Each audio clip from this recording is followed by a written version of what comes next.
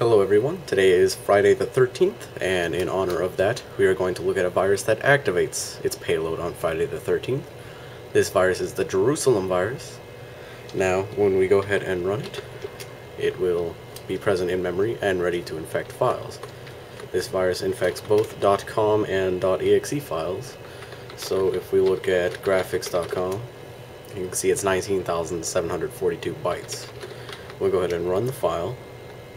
Jerusalem will infect it, and now when we look at its size, it is 21,555 bytes.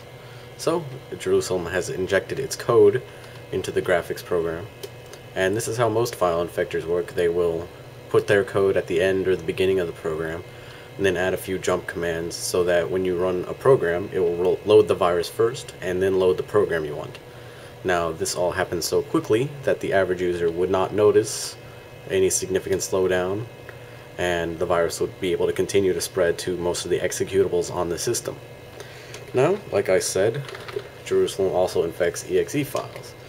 So we'll go ahead and pick one. How about, I don't know.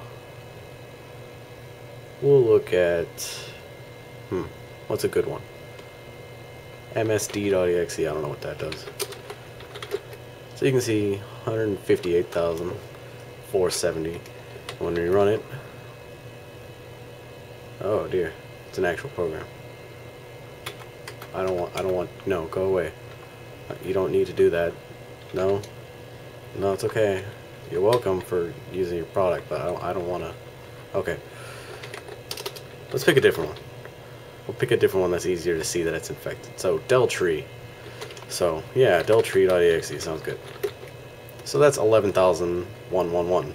Very easy number to remember. When we run deltree, we don't have any parameters set, so it doesn't actually delete anything. You'll see that it increased to 12,928. However, Jerusalem has a bug in that it reinfects executable files with .exe extensions multiple times. So as you can see, it increased again. Now this will increase and increase until eventually the program becomes too large to fit in memory and will crash when you attempt to run it. And that's pretty noticeable for a user using their system when one of their favorite programs no longer runs. So, one bug on the part of the author that could alert the user to the virus's presence. Now we'll take a look at its payload, which activates every Friday the 13th as long as the year is not, 1988, I believe.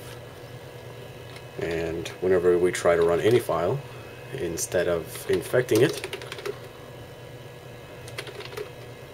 okay, it infected. So we'll go ahead and restart here. Apparently it didn't register the date change. So restarting will allow us to see it in action.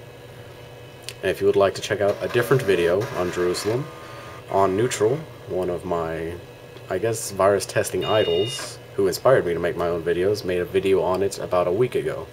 So you can go ahead and check that out by clicking the link in the description or this annotation. Alright, so now it is Friday the 13th. Try to run infected files, runs it, and now the virus is present in memory. And now any file you attempt to run will produce this error message. So scroll in here so you can see it. Hold on.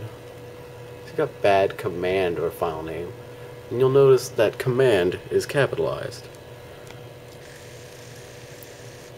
Now on the actual error message, just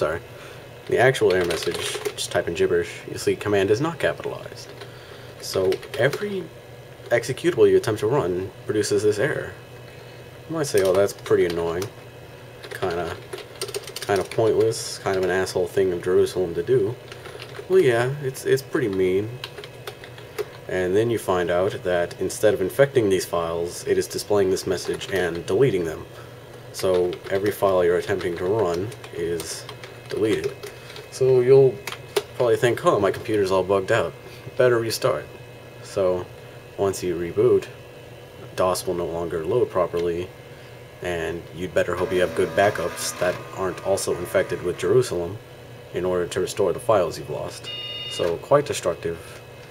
And there are many, many variants of Jerusalem that I'll be taking a look at in the future. And I hope you all have a happy and safe Friday the 13th. And that's about it.